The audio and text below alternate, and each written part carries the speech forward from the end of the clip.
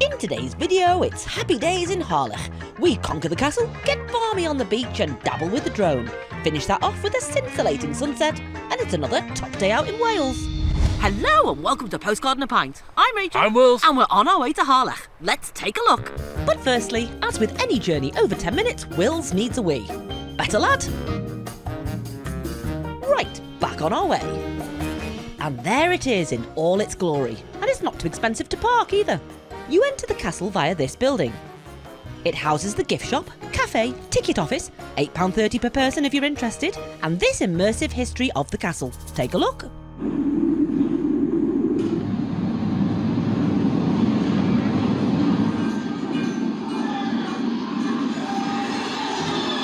Look at that, a cinema all to myself. Now let's get into the castle. You enter the castle over this modern drawbridge. The views are spectacular. It's going to be a great day. In local mythology, the site of Harlech Castle is associated with the legend of Branwen, a Welsh princess. But there is no evidence of a Welsh fortification until guess who came along? Harlech Castle was built between 1282 and 1289 and is one of Edward I's Iron Ring of castles in North Wales. Yes, Edward, I want Wales to be England the first, invaded, and stuck castles everywhere. This one is nice though. What have you found now, chaps? This used to be the Great Hall, the heartbeat of the castle, so they used to scoff all the food, and below here is a cellar. Don't know if you can go in it or not, but it's where they used to store the wine and the mead.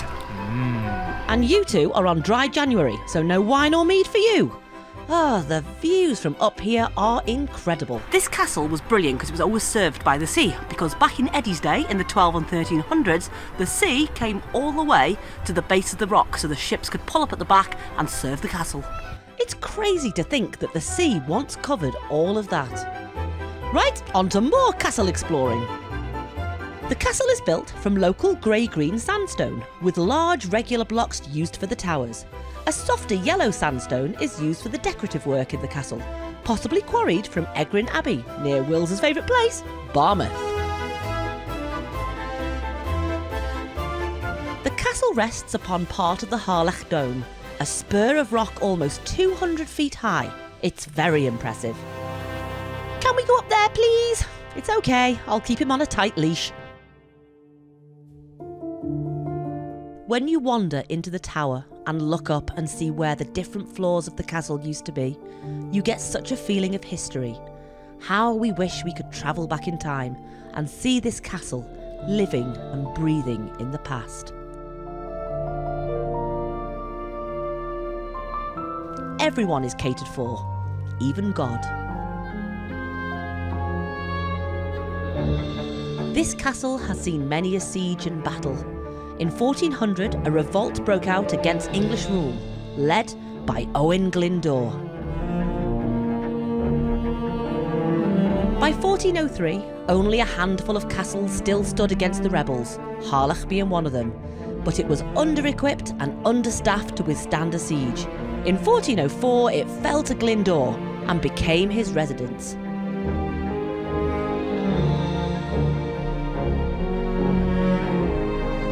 In 1408, the castle was under siege once again, finally falling to the English in 1409. Well, she's glad it's Welsh once again. The castle was involved in many more battles throughout time, and as you climb up to the topmost part, you see what an incredible position it is in. It's breathtaking.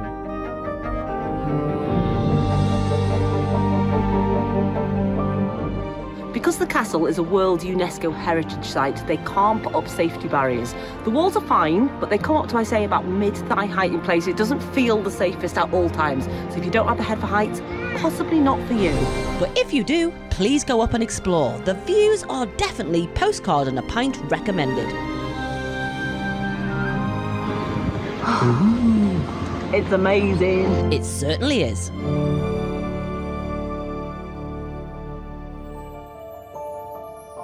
This is such an amazing castle. One thing I'll say about this castle is it's probably one of the smaller ones of the mighty big castles, but it's probably got the best outlook and best view of any of them. The views over Snowdonia, the bay, Shell Island are fantastic. Check it out.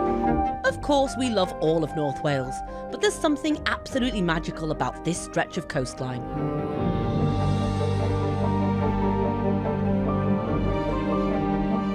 In the late 18th and 19th century, the picturesque ruins of Harlech Castle began to attract prominent artists such as John Cotman, Paul Sandby and J.M.W. Turner, and you can see why. In 1986, Edward's castles in Wales were together designated a UNESCO World Heritage Site. He may have been English, but he built a mighty fine castle.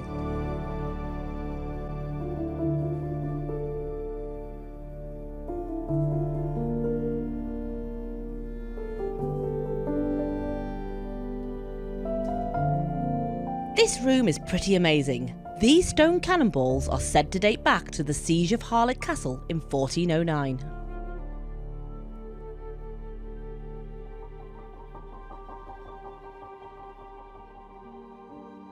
Like all of Cadw's sites, there are really interesting information boards all around the castle. These tell a detailed history and give you an insight into what life would have been like back in its heyday. If only walls could talk, the stories they would tell. Or maybe these would just say, "Ow!" as they bear many bullet holes. OK, we get it, you're hungry now. Thanks, Harlech Castle, that was brilliant. Now this was a find. Directly across from the castle car park we found the Wilderness Cafe. It was a gift shop, a wool shop, a post office and a cafe. An eclectic mix. But it does a cracking homemade tomato soup. And an excellent brie and cranberry sandwich. Is there any need for that amount of cream and marshmallows? The Wilderness Cafe, where you can buy a bath bomb, knit a jumper, post it to Auntie Beryl in Australia, all while enjoying a homemade tomato soup. They're onto something here. We then took a little stroll around Harlech. We gave that one a miss. The old town around the castle is really quaint, and we imagine buzzing in the summer. Now we do like a deli, and this one had our name on it. Well, it had Harlech Grocery on it, but it sold Snowdonia cheese, so we were happy. Nope, no lager today or for the foreseeable, but we'll take some chutney and crackers for his tea. Geez, there'd be nothing left. There are lots of independent cafes and shops, as well as beautiful old stone houses. It's so picturesque. We really must come back in summer when it's open. We enjoyed a short walk through the town and into a local park area. There's a beautiful old stone church alongside it that we must explore one day. The walk in the park was gorgeous, and for January, the weather was pretty good. If anyone can give us any history on the Old Town Washery, we'd be most grateful. But back to the car we go. Past this statue, the two kings, showing a representation from the Mabinogion of Bendigeidfran, carrying the body of his nephew Gwynydd. Imposing, but harmless. Sorry. But time to relocate and move the car to the beach. This car park was free today, and the poor land and golf course nearby did look a bit flooded. We'll be keeping our shoes firmly on today, but we definitely want to share this beach with you. We've come for a winter's walk on the beach. Harlech has got one of the best beaches going. It's a bit of a trek from the car park where you leave your car, but well worth it. Let's have a look. I'm being dramatic as it's only 400 metres away, but walking on sand is kind of hard.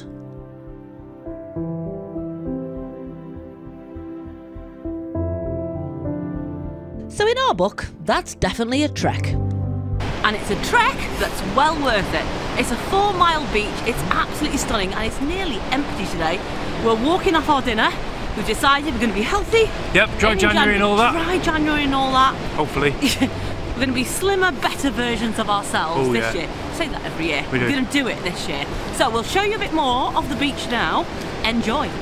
We got the drone up for the first time in ages. Enjoy these spectacular views.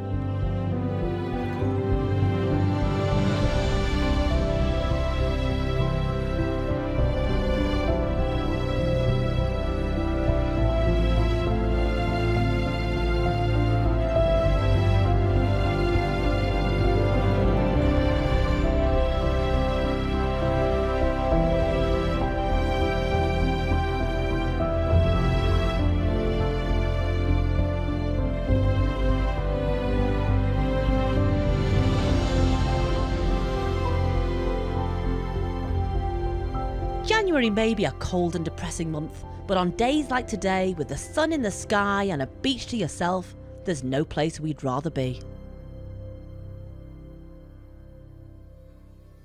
Where to next? Well, we're about 35 minutes away from sunset and we're about 20 minutes away from Barmouth, so we're going to head to Barmouth, even though it's a bit further for us to come home, and we're going to go see the sunset in Barmouth. How YouTube's that? Very YouTube, and it looks like we've made it just in time.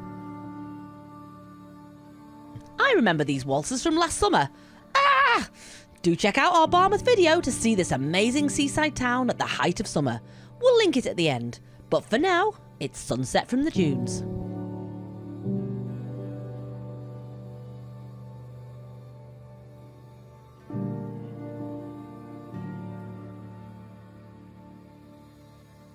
We feel so lucky to live not too far away from this beautiful place and to be able to just come and sit and watch.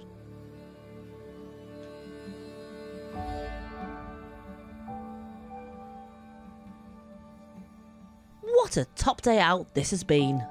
Well, we got here and just in time for sunset. We managed to get a quick drink, we've come into the dunes and we've just seen an absolutely lovely sunset. Nice, wasn't it? Yeah, I've never been to Barmouth this time of year, but I tell you what, it's still buzzing.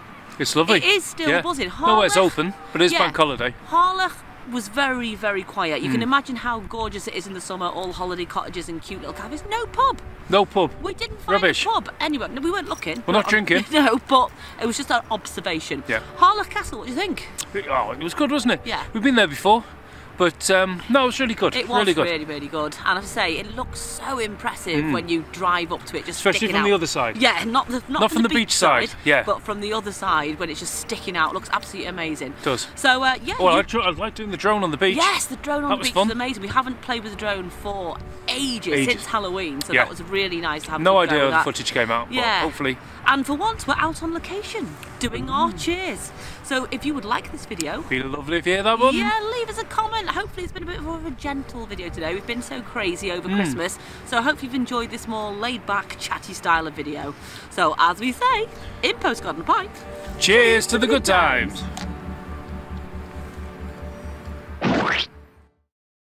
What's green and has wheels? I don't know. Grass. Hey? I lied about the wheels. Oh.